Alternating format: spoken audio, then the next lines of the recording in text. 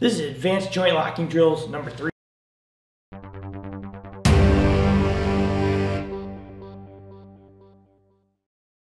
Go over our first two, relaxation, tension, and what you have to keep in mind with those is they were static. You have no resistance, you have no movement, and you're basically on the attack. Again, which is good to learn if you're attacking someone, but a lot of times they're attacking you. So here's how I like to do this. I like to start slow. If you just start wrestling with people really fast without any kind of concept of what you're doing and not having done this, you're going to panic and you're going to try and crank on joints and people are going to get hurt. So you have to start from a basic level of resistance. So I'll give you a good example. What he's going to do is he's going to push me. Right? So he pushes. Now look, as he pushes, I want to flow into this. He pushes me somewhere else. Right? I come into something else. He grabs me somewhere else. Right? And as we work into other things, he grabs me again. So I work into something else, and as he keeps grabbing me and moving, right, I keep trying to find things to go with. And his job is to slowly work grabs and motions and pushes.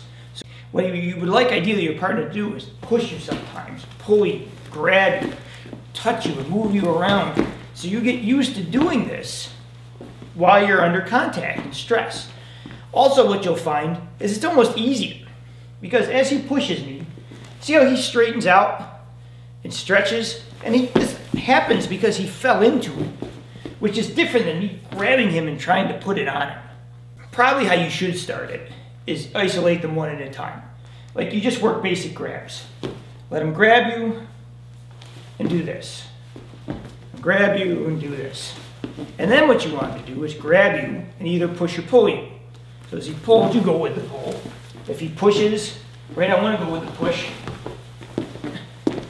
And you start picking up from there. You start slow, and then you pick it up over time. You add more tension to it, you add more aggression to it, you add more force to it. So you're learning to do this under stress.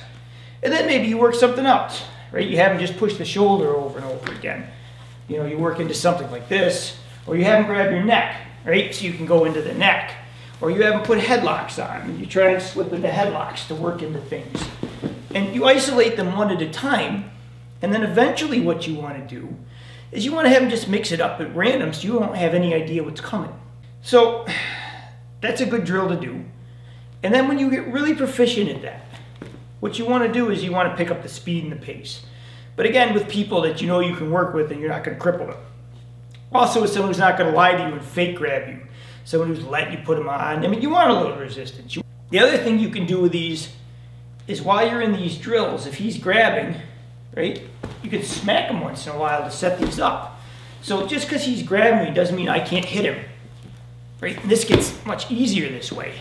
So if I hit him, bang, bang, right, boom, now look, there it is. Because I smacked him. Sometimes I won't do that. Sometimes I'll just go into this. Sometimes he'll grab, right, and I'll just work into his tension.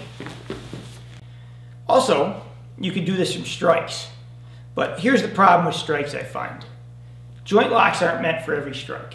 So if he's here, and he makes a really long committed punch, right? It's easy for me to do these locks because he did very long, slow things at reach.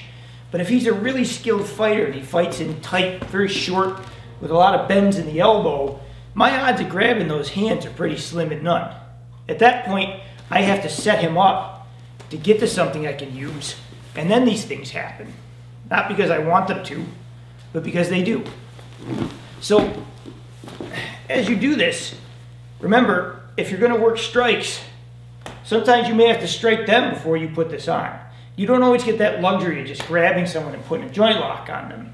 I find it's easier within grappling than it is striking sometimes. But again, when you're learning this, you have to start slow. This is years and years of time doing this.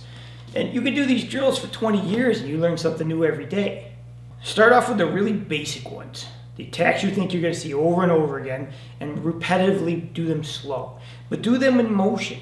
Don't just do them statically like we grab, hi-yah, and I grab him, hi-yah, and we do this back and forth, because that's not what a fight looks like. So find good partners, practice, and I promise you if you do this a lot, your joint locking will get much better. This has been Bill Coney for Straight Circle Martial Arts. Please like and subscribe. Thanks for watching, and I will see you again next time.